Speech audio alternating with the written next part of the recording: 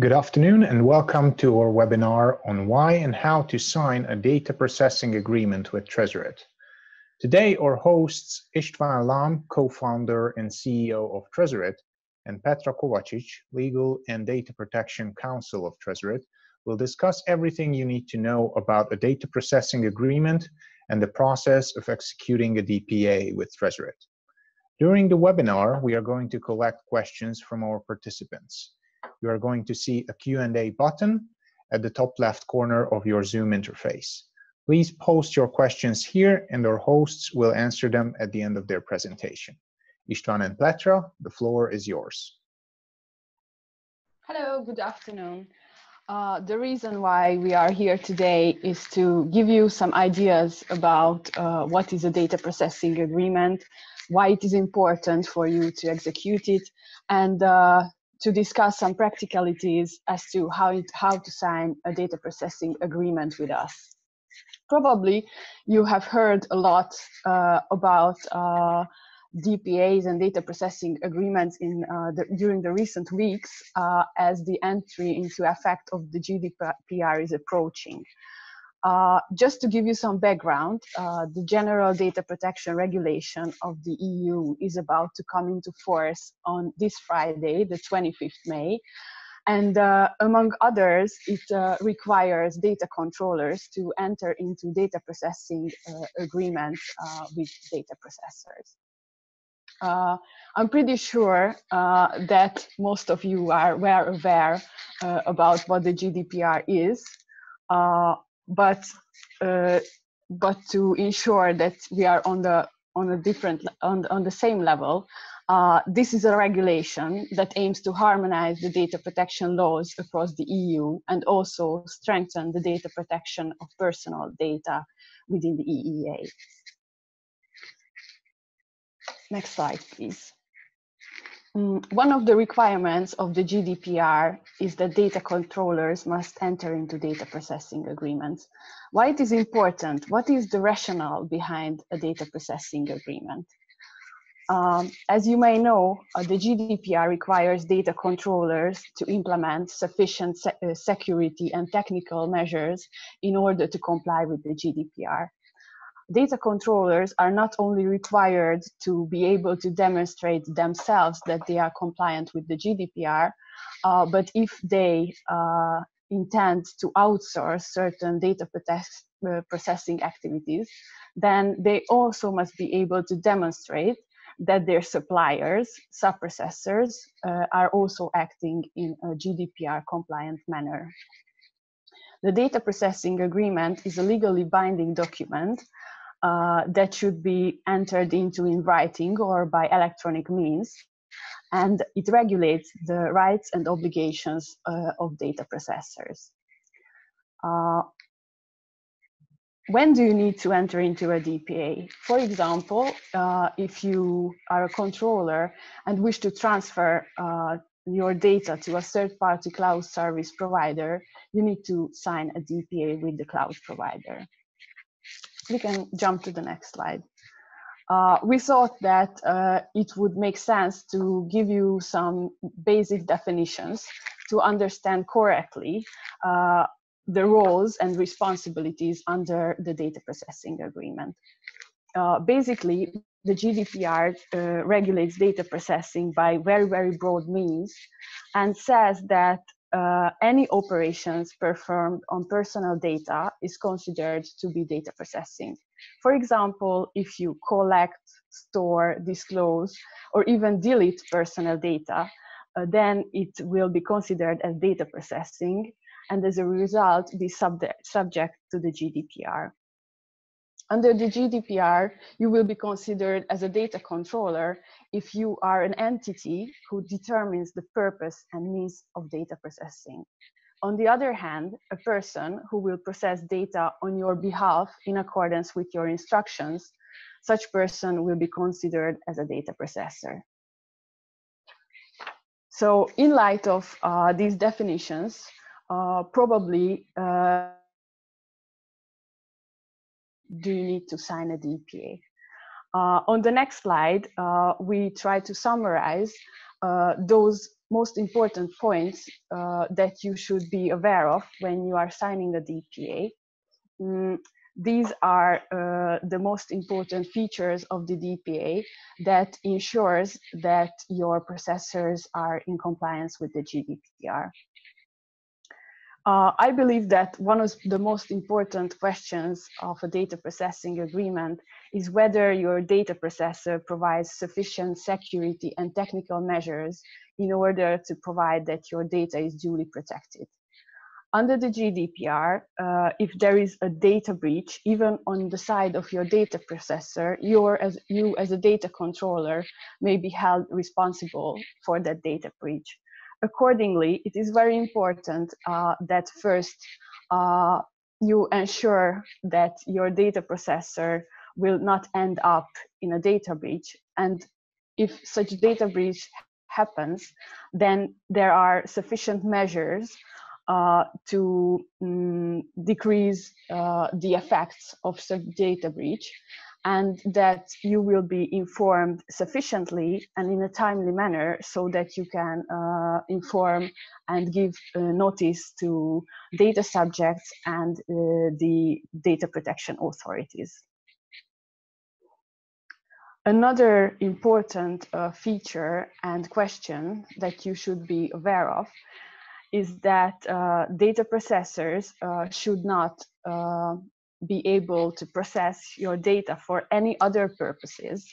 That is the basic idea and purpose of your data processing agreement and of the outsourcing. Accordingly, you should check how will your data processors use your data that you disclose with them. Will they process data in accordance with your contract, or are they authorized to process data for their own purposes?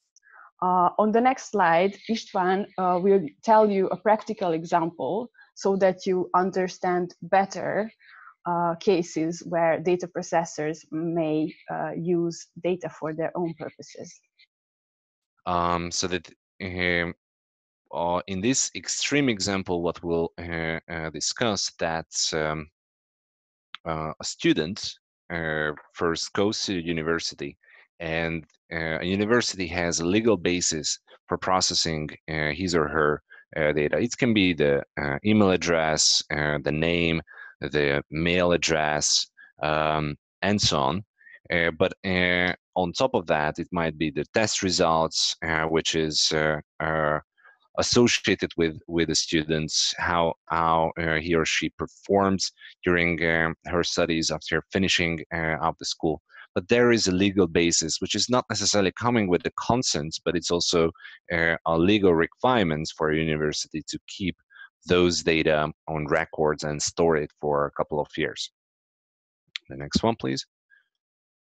There is a company, a headhunter company.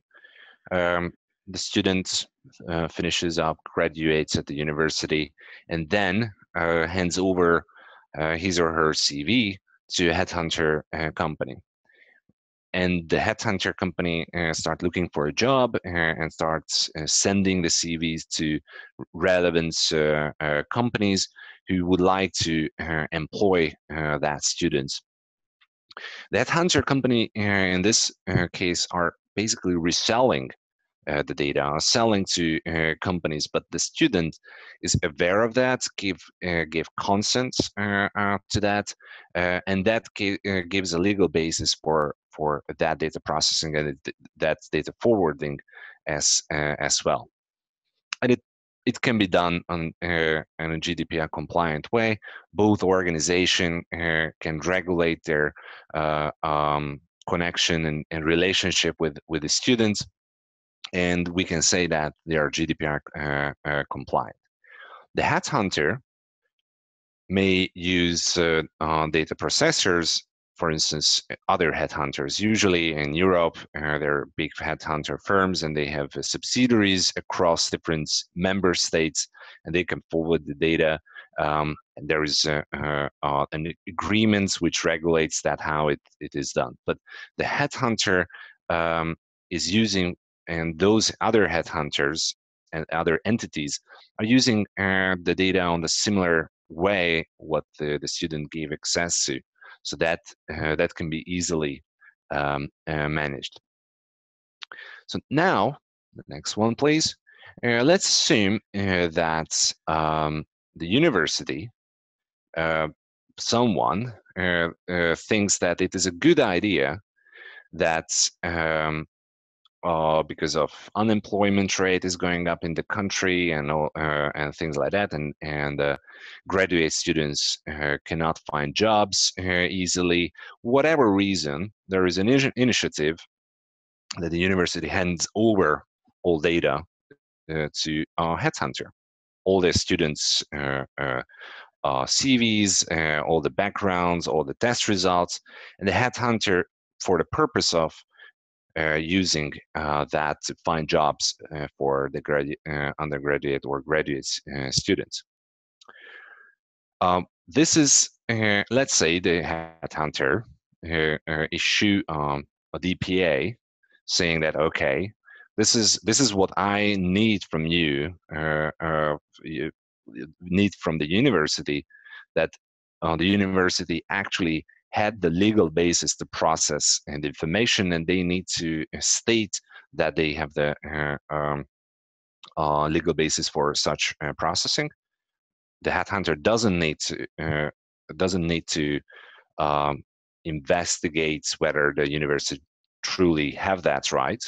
They issue that DPA, and the university signs that DPA saying that, oh yeah, this is what we want to do.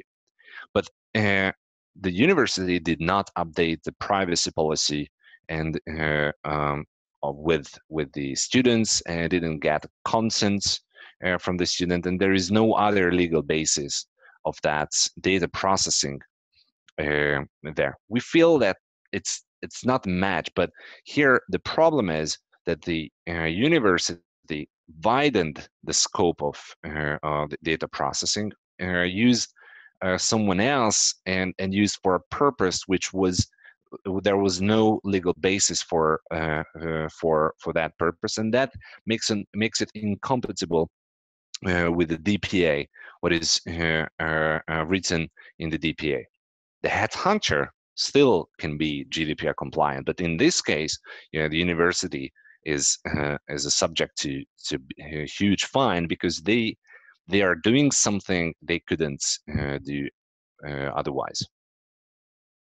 Next one, please. So what you need to look into the DPA in this practical, after this practical or extreme example, that the DPA covers the measures and also the obligations you have and the limitations you have with your contract with the private individuals, or if you are a processor and using a sub-processor, that you are not widening the scope of your data processing. Here's an example of one cloud provider, because when you are choosing a cloud provider and you are trying to find out the legal basis or some contractual basis for their processing, this is what they are they're issuing and what they're disclosing to their customers. I don't want to name the company, but what they include in their privacy policy, and this is not a DPA, this is a privacy policy, but in this example, there is no way to sign DPA with them, that they will analyze and provide different search results, advertising, based on the contents you upload to them. And that contents can be, for instance, a document containing several private information of third-party individuals. And in this case, you are giving a consent you couldn't give to that cloud provider. Compared to, or for instance, DPA, we give you a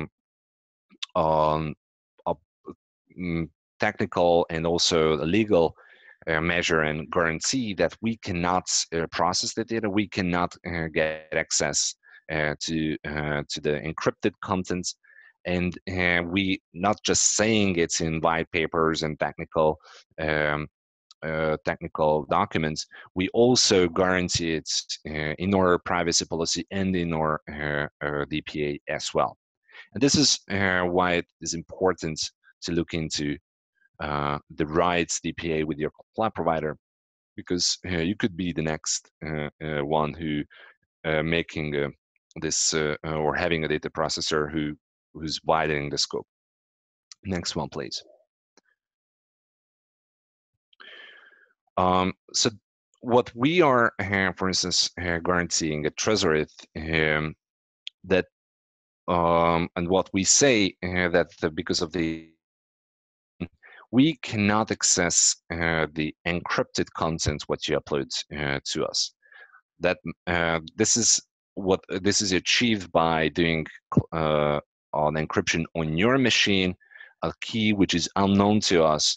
And because of this process, when the data comes to our servers and our service, it cannot be used to identify any individual.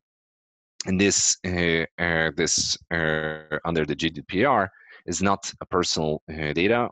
From integrity and confidentiality perspective, from availability perspective, it is still personal data, but that if you keep a local backup copy, then you're just fine, or you need to only worry about the availability of the data in case of Tresorit if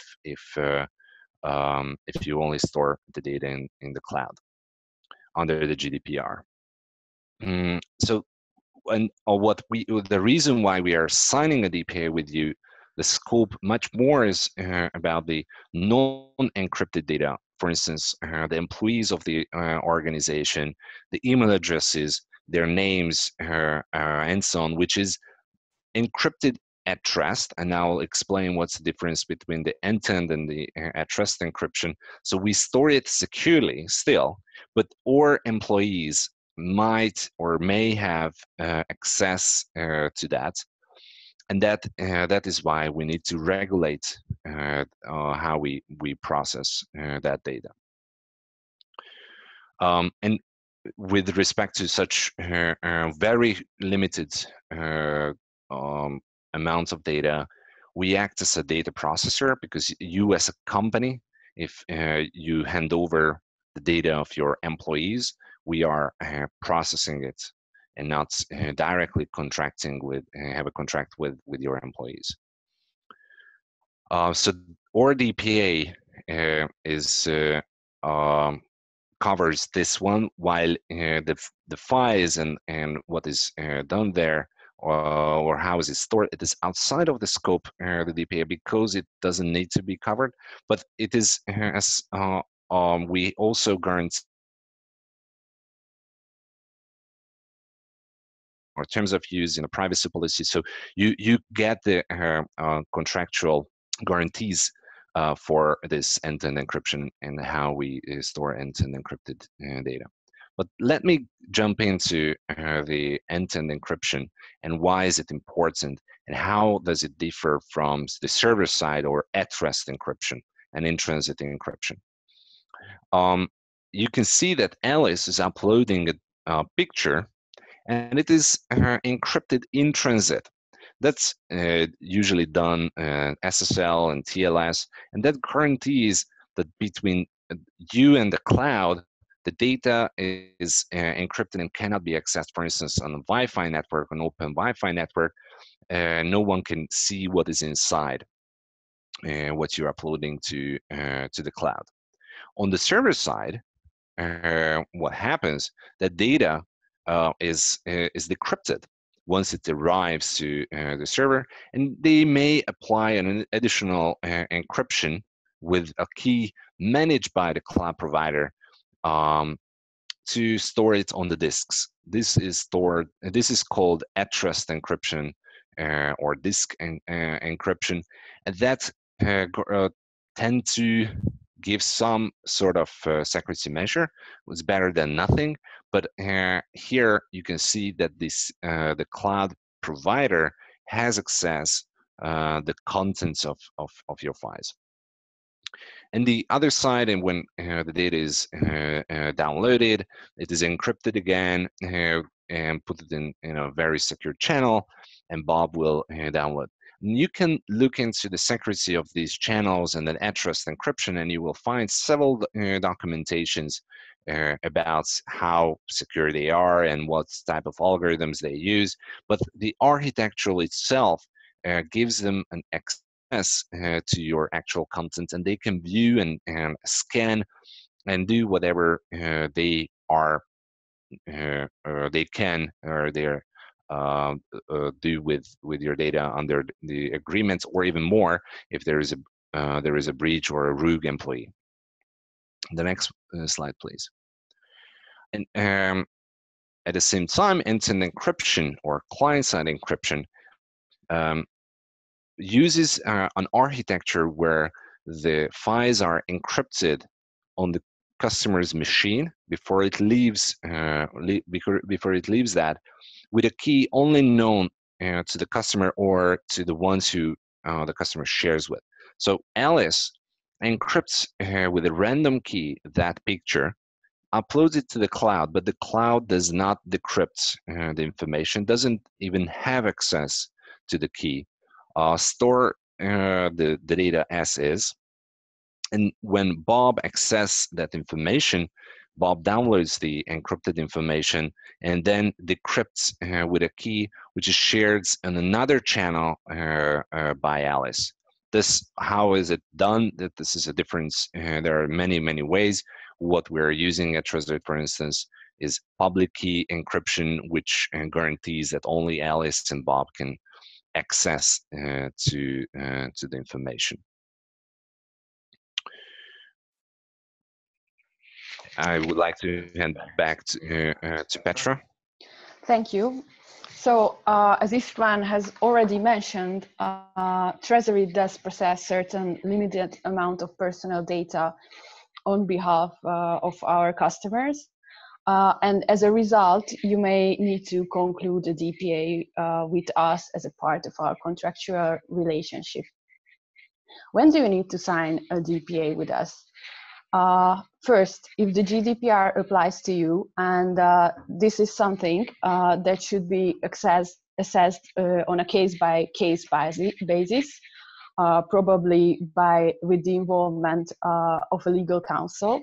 However, if you are a business, you use Tresorit for business purposes, you are either located within the EU, or your employees or partners who you share your files with through Tresorit are located within the EU, it is very likely that you will be subject to the GDPR. With Tresorit, you can sign a DPA if you have a business subscription, i.e. if you have a solo, small business, or enterprise subscription with us. As we understand that a high percentage of our customers will need to sign a DPA, we implemented a process whereby we think that you can sign the DPA very easily and quickly. On the next slides, I will give you some details about how can you do it through your web access. As a background, we have also published a detailed FAQ on our website, and I believe that at the end of our presentation, we will share the link with you. So if you have any questions during the signing process, just reach out for the FAQ, and I hope that you will find the answer for your questions. First of all, in order to be able to initiate the signing process, you need to be a subscription owner, i.e. a person who has enhanced administration rights within your Tresorit account. If you are a subscription owner, then you will find a tab under billing that provides you a possibility to sign a data processing agreement. By clicking here, you can initiate a signing flow. The signing and the execution of the DPA will be done through a DocuSign process, and you will receive an email from them where upwards you need to follow the instructions of the email. We also thought about cases where the subscription owner is not someone who is entitled to sign on behalf of the company. It must be pointed out that only the authorized signatories of your company should execute the DPA so that it will be legally valid and binding. In such case, you as a subscription owner will receive the DPA and you will have the chance to review it, but you will also have a possibility to reassign the DPA to someone else who has the signatory rights on your company's behalf. On the next slide, you can see the following steps that you should go through DocuSign. I think it's pretty straightforward, and hopefully you will be able to successfully sign your DPA with us. Next slide, please. Once your DPA is successfully signed, it will become a legally binding document between your company and Tresorit, and it will be treated as an addendum of our terms of use. After you have executed the document, going forward, you will be able to reach it anytime through your account. And also you will be able to save it for your files, or if you wish, you can reach it afterwards from your Tresorit account.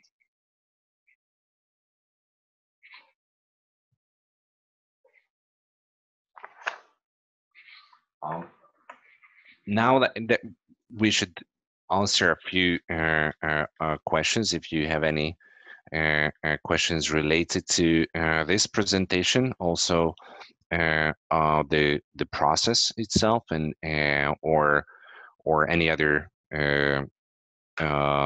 related question to this topic.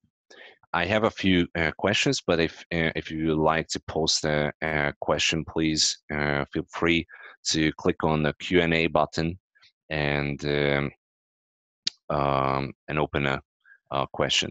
So Ludovic asks, how is it managed?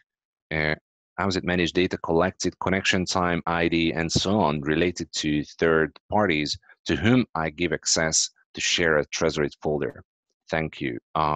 Petra, can you give a few, or can you just explain how we are controllers and also processors, and how this in relation when the sharing happens, how is it treated and how is it viewed from a legal perspective? Sure. So I think that the data that you are referring to is exactly the data that is on your behalf, and that falls within the scope of the DPA. For example, the name and the email address of employees or even third parties, if they are given access to your shared Tresorit folders, are personal data, and this is something that we also have access to. Also, any particularities relating to whether somebody has edited or deleted a certain folder, if they have any rights to access a certain folder, these are details that are covered by our DPA. It is important that in such cases, you are considered as a data controller or perhaps a data processor. And in such cases, the sufficient legal basis for the processing should be covered by the legal relationship between you and the relevant individuals. But at the same time, there are users who are not necessarily parts of the business accounts, and that how do we view those users? For instance, a completely third-party Ludovic, for instance, share with a link. What's your view on that? Certain data is also covered by our DPA. However, we have also published our privacy policy on our website, so that third parties are sufficiently informed about the data processed within Tresorit if they have access to it. Hope that answers, Ludovic, your question. And there is another question from Ludovic. Do you have a sample text to use with our own clients who own the data we upload encrypted to Tresorit to disclose Tresorit encryption and how this protects them from data processing? We have not yet published such text. Of course, you can read our privacy policy on our website. I think it is important to highlight that when you have some obligation to a third party, usually it's much broader than what we require. So that storing information in an encrypted form that third party, in this case Tresorit, doesn't have access, usually covered by your standards clauses anyway. This is why we highlight that we ask for very small set of or very small access to the information, which most probably compatible with any standard clauses what the businesses are using. What's your view on this, Petra? Yes, I see your point, István, and I wanted to confirm that probably consent is not the only legal basis that you can rely on in such cases. So probably your legal relationship, for example, with your employees gives a legal basis by default. But this is something that should be accessed on a case-by-case basis. Hope we answered your question, Ludwig. Anonymous attendee asked, are we protected against data breaches if we use Tresorit for sharing files with our partners? Well, we have another webinar, much more detailed about data breaches and we cover the case of the data breach itself and also what is how need to be viewed if, for instance, encrypted content is breached.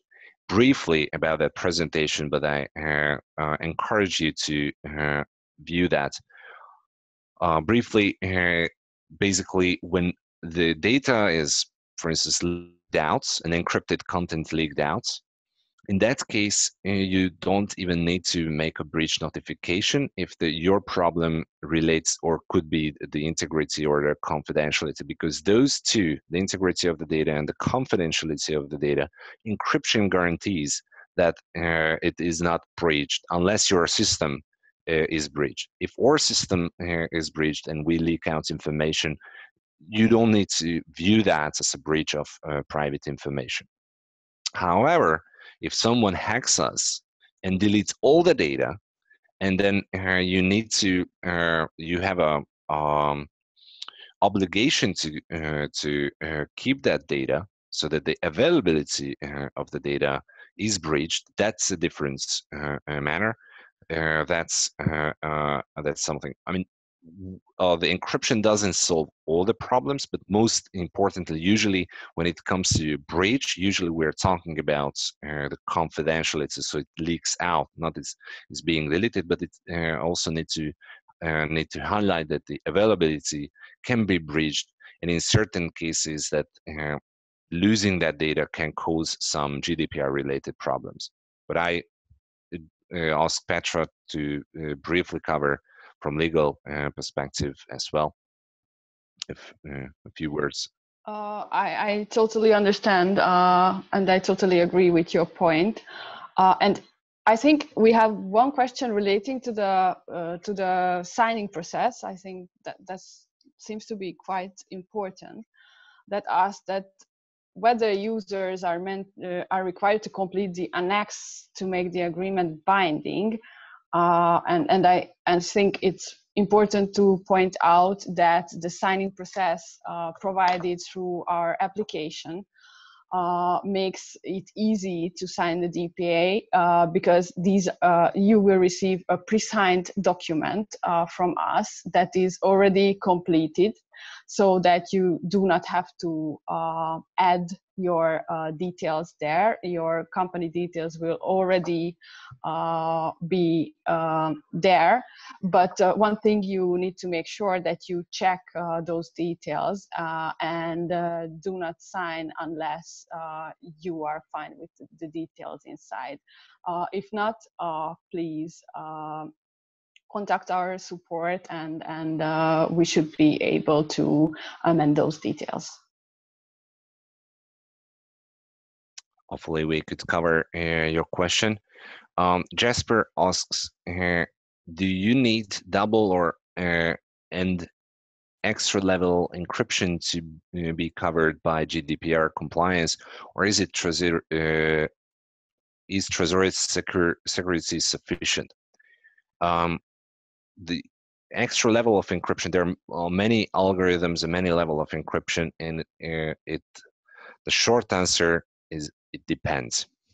A little bit more detailed, that Tresorit secrecy is quite sufficient, and it gives a secrecy measure. We provide secrecy measure which is above the industry standard, so it should be fine, and it is fine GDPR compliance perspective. But I need to highlight that GDPR compliance is not just about how you store your information at the cloud provider and how your cloud provider stores that. If your employee, for instance, posts it on Facebook and disclose everything, even if it was stored and encrypted in Tresorit, it doesn't help you. So it will you will have something, or for instance, you share with someone. If you just going back to the university example, you are the university and you are sharing with a headhunter through Tresorit, it doesn't help you at all. So the encryption provides for the confidentiality once it's stored and how is it stored, but there are other areas. But for that purpose, the storing purpose, just the zooming in, what we are using encryption is quite strong. Those are the industry standards, and these are the latest algorithms recommended by different standardization bodies, and that should be fine from GDPR perspective. Anything to add, Petra?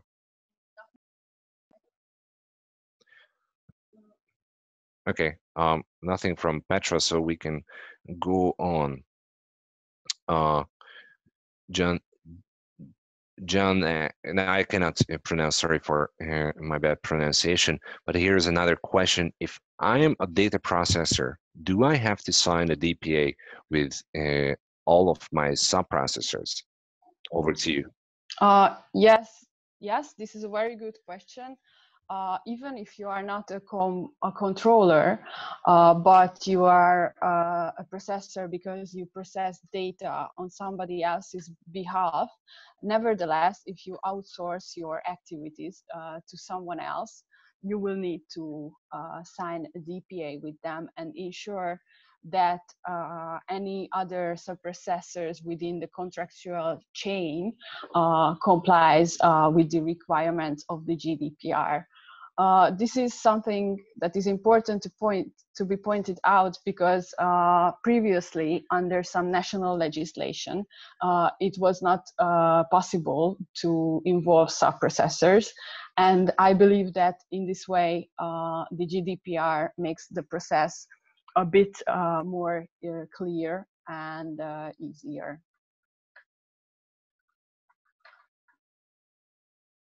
Thank you. Hope it answered your question. The next one from Jasper. I have not yet entered the double end system as I'm now aware of the impacts with two systems. I'm not sure if I understand this question. If Jasper, please, could you, or later on, you give some more details of your question, that would be good, and we get back to this. An anonymous question. I didn't quite follow the parts about the difference in GDPR if you are using Tresorit as cloud only as opposed to having a local backup. So the local backup, in that case, you're not having any data processor or someone who's doing it for you. Then you need to make sure that your technical measures are fine and you have the proper data centers where you lock it down, you have a proper monitoring, also that the softwares, the server softwares are in place, and so on and so on and so on. You don't need to sign a DPA with anyone, that's true, but you still have obligations to meet with the GDPR requirements. So that the difference in this case, that you are appointing a third party to process your data as a business. You are using, for instance, Tresorit as a third party, and that's why you need to somehow make sure that that relationship is covered in somehow. What is the obligation of Tresorit, what should we follow, what we cannot do for you, and so on and so on. And that is written down in an agreement called DPA, and also the terms of use and the privacy policy when we act as a controller. So these are the written rules between our relationship, but when you are doing it in-house, that's your choice. In that case, you don't necessarily need to have these documents in place, but you need to introduce processes and several measures, technical and organizational measures, which guarantees that your local data backup will not be breached. Anything to add, Petra? Nothing from my side. I think that. Another question: are users meant to complete an annex to make the agreement binding? I think this is a question that we have already covered. So I think we can move on to the next one. Somebody is asking, what policies do we recommend to set up in our admin center? Yeah, this is purely, I mean, you can be quite restrictive, and the policies help you to regulate your organization. If you don't limit then you need to rely on the people, how they use, and they do it on a way that they are following the regulations of GDPR. These are not these policies, again, these are not silver bullets, so that, for instance, not using a mobile device, or you can set up IP limitations so that people will not able to access the Tresorit outside of your office. These are heuristic measures to protect your information. If you find that people better not to use data outside of your organization, it is important. In several cases, it is. Then do that. But in other cases, it is completely fine to work from home, and then you can just enable that. What we encourage, for instance, using two-factor authentication and enforce two-factor authentication, for instance.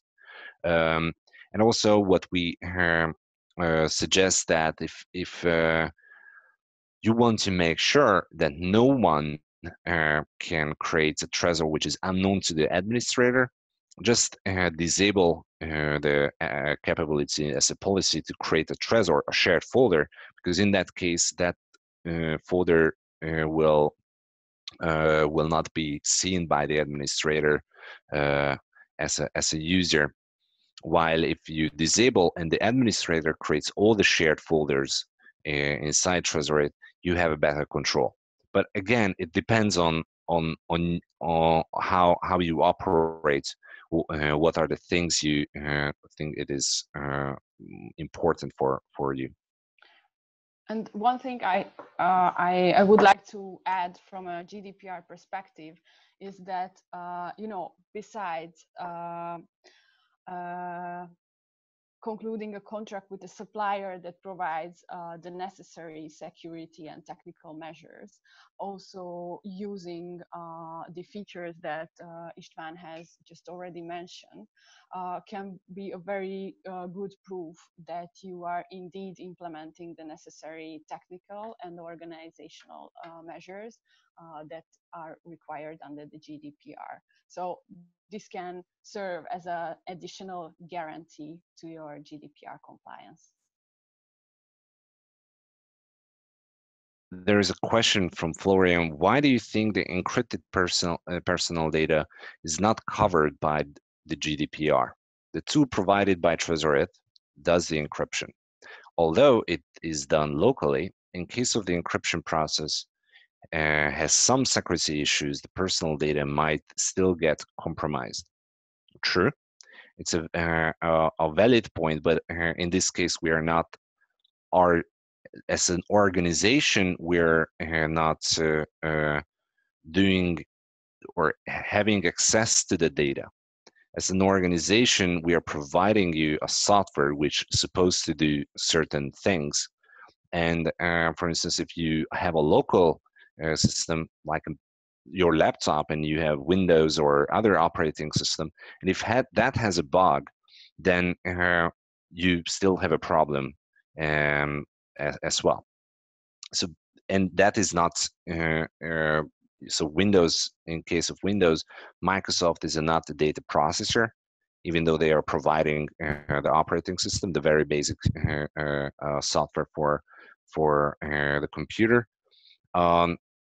They have other obligations coming from providing the software that is covered in the software license agreement, which is in case of Tresorit, that is part of terms of use.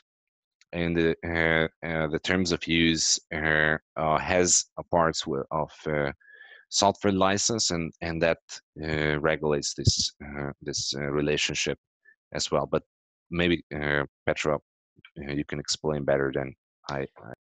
Yes, as we have already mentioned, your files are totally unreadable for Tresorit. So I think what is important here is that we cannot have access to the personal data. And yeah, as István has described and elaborated on during the presentation. And it is important to also add that it is an amendment to the terms of use, which regulates our relationship regarding to the data. And if it comes, let's say we don't encrypt properly, and that encrypted content is can, we receive an unencrypted, so which should be encrypted otherwise, but we receive an information, then the DPA is covers that part, because then it becomes PII for Tresorit. Hopefully, I could answer your question, Florian. Let's move on. An anonymous user: is Tresorit a data processor of the files we upload? I think we have just covered this question. Yeah, we are a data processor, but if it's encrypted, then it is not in the same universe. So it is not in the GDPR universe, but that if it was in the GDPR universe, yes.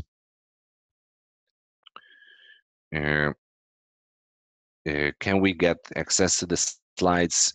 I think we will upload it to the website. You can see Tresorit, www.tresorit.com/GDPR. You will upload this presentation, the recording, and also the slides, also the previous presentations we had in this topic.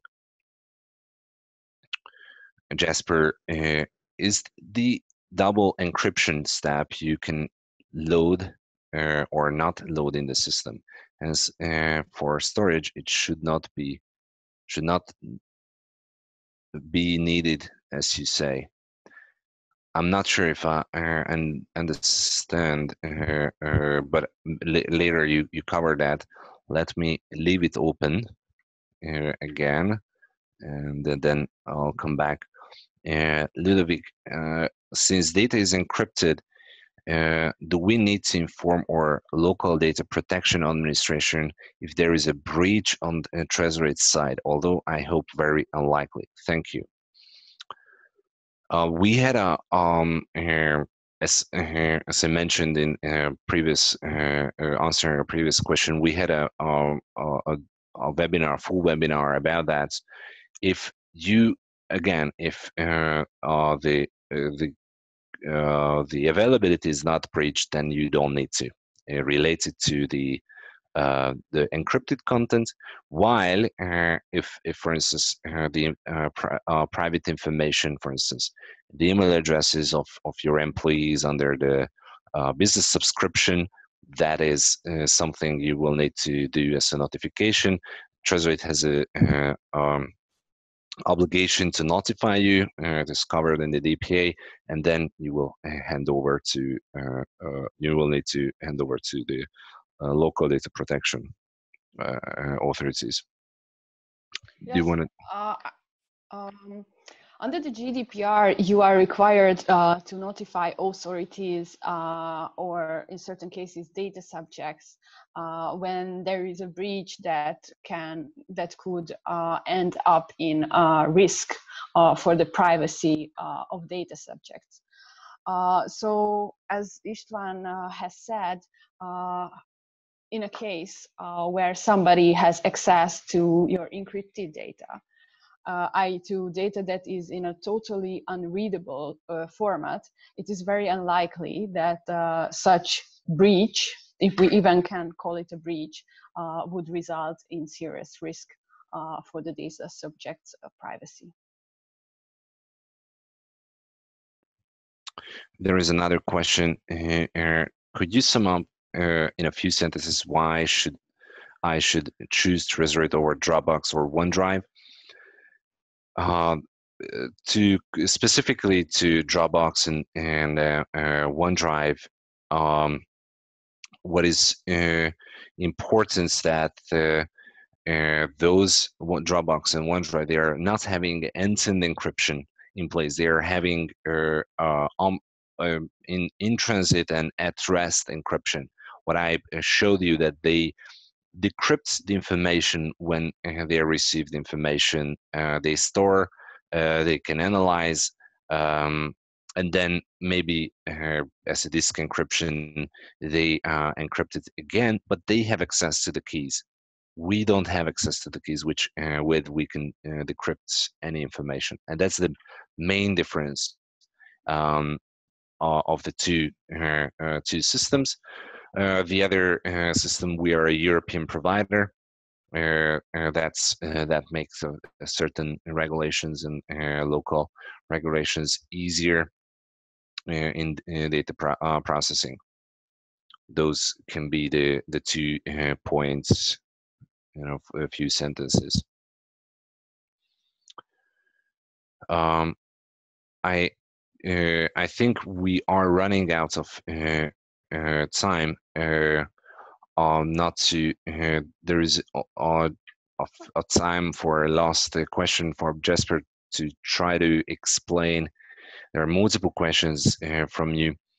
So what we are doing, that you ask the two-factor. The two-factor is that you are authenticated as a user in 2 ways, with a password and something else, for instance, on a phone number, so that we send a text message. With double encryption, which is not necessarily, I don't exactly know what you mean by double encryption, but there are different encryptions. For instance, it can happen on your machine. That is for instance, encrypting your disk in case of iPhone. That's why FBI couldn't access the pictures. That was an Apple versus FBI case, because the data locally on that phone was encrypted. This is the local encryption, which is a little bit different what we're doing. We're doing that we are encrypting, then transferring it to the cloud. And that's the 2 things. I mean, the encryption happens at the same device, but that in case of the local encryption or disk encryption, the data stays on your device. In our case, the data travels to the cloud, and then it is stored in an encrypted form. What I give you as an example that was that in transit, the server-side encryption, which is used by others, not by Tresorit, the in-transit encryption, it is just for the connection, it is encrypted, not on the way to the other user, just between you and the cloud. And then there is a second encryption, which is completely independent from this channel encryption, which is stores locally, or stores to the storage systems of the cloud provider. This is not double encryption, because it is not applied on the encrypted, what is encrypted inside the information. It is independent. They decrypt the information and then re-encrypt for that. And this is, for instance, related to the another question was about OneDrive and Dropbox. They are doing this, that they take out the clear text data, they do something with that, and then maybe encrypt while they're storing it in their system. Very last question from Ludovic. So the weakest link is our password or access policy Tresorit. Any recommendation? What I recommend with strong password, that's important. But on top of that, use 2-factor authentication, so that even if the password is compromised, then there is another way that third parties will not able to access. But important, when you use Tresorit, we just free up your mind when it comes to the secrecy of the cloud provider. But so that will be a simple thing. You don't need to care about that and look deep into how we're processing information, because you can, that stays inside your organization. But the compliance of your organization is your responsibility, and that's what you need to look into. But what we are giving you is just easing up when it's so you can focus on your organization and make things happen, so people are not doing crazy stuff. And it can be policies, it can be education, it can be other ways. It doesn't necessarily need to be a strict policy. It can be that you sit down with everyone and explain how to use information and what to do with that. So there is multiple ways to use that. That was all for today. Thank you all participating today, and we'll keep you posted if there is anything, um, uh, any further webinars and any further content. Hope you found this useful, and hope you will execute your DPA easily, as Pencho mentioned. Thank you for. Thank you very much.